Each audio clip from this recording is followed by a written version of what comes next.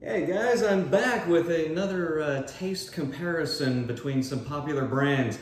These are all American lagers. We've got the American Adjunct lagers and then two American Pilsners, which is a type of lager. Those are actually all grain, so really what I'm interested in is, first of all, which one is the best one, but also if I can detect the differences between an adjunct lager and a regular lager, because obviously in home brewing we say that corn sugar doesn't really upset the flavors.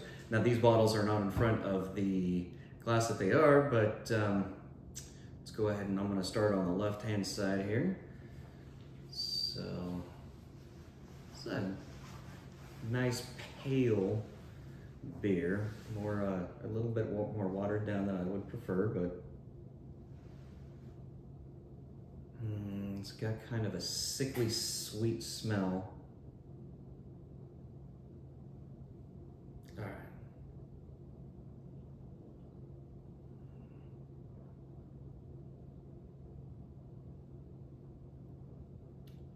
Well, the mouthfeel is really thin. I can be generous and say that this is not natural light, but I don't know, I'm not really excited about this beer. I'm not sure that this I would pay anything for, or rather buy it on my own. This has a little bit more yellow on it.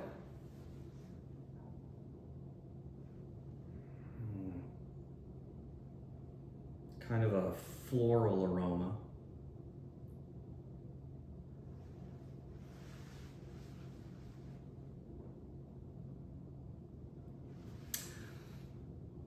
It's still pretty thin, but there's a really nice earthy bitterness to it that I like. So I'm gonna put that in a I like this one category. Another pale beer.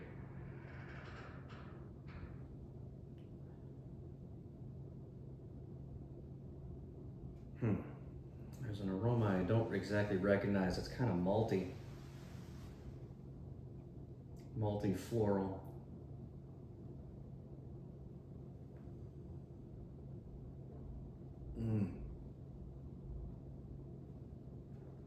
Oh, it's sweet. This is not a beer that I am ever going to drink again. That tastes exactly like something that I'm going to avoid.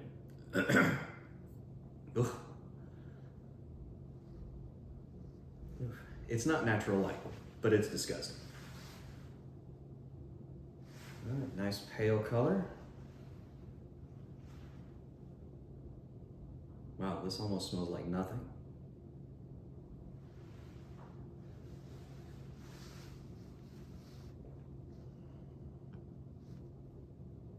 It's got a little thicker mouthfeel, but there's really no flavor to it, which is kind of disappointing, but I mean, it's better than being sweet, but I don't know, definitely not one of my favorites. So another really nice gold color.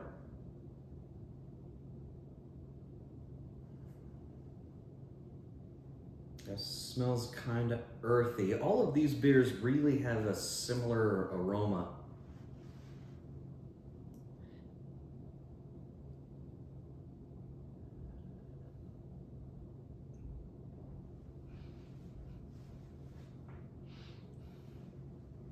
This is nice and bitter, not like an IPA bitter, but it's got a really nice earthy bitterness to it, and it's pleasurable. It really doesn't have a whole lot of feel in the mouth though.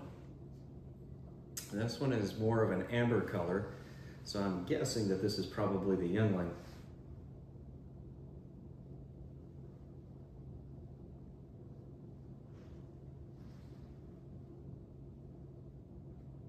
There's a floral, malty aroma to this.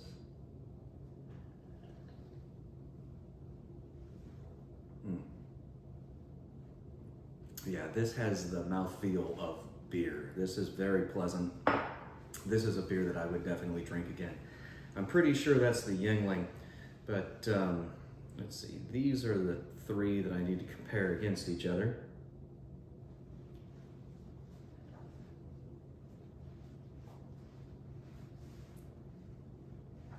Ooh, that's the disgusting sweet one that I wanted to avoid. Ugh.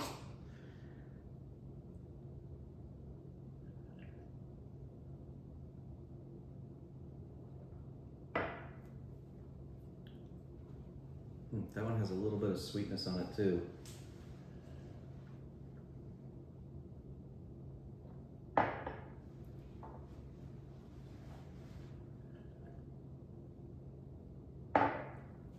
Let me try this one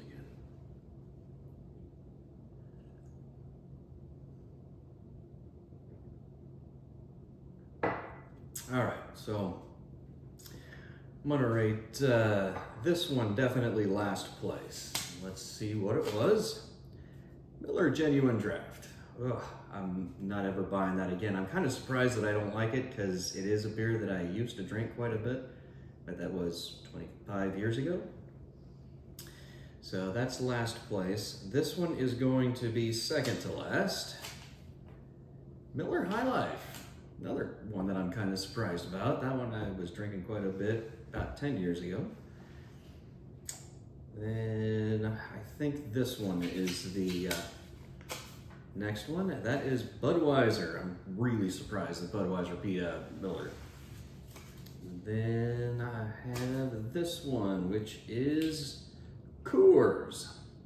So our top two are clearly the non-adjunct lagers. So definitely there is a unpleasantness to the adjuncts, so kind of interested to see which one's which.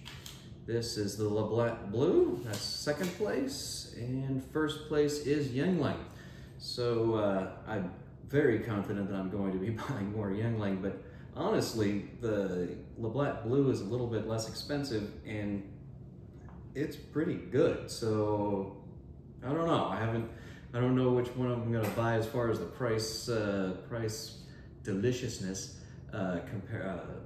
comparison goes, but definitely Yuengling is number one and Lablatt Blue is number two, and the rest of these I could do without. Thank you guys, y'all have a good one.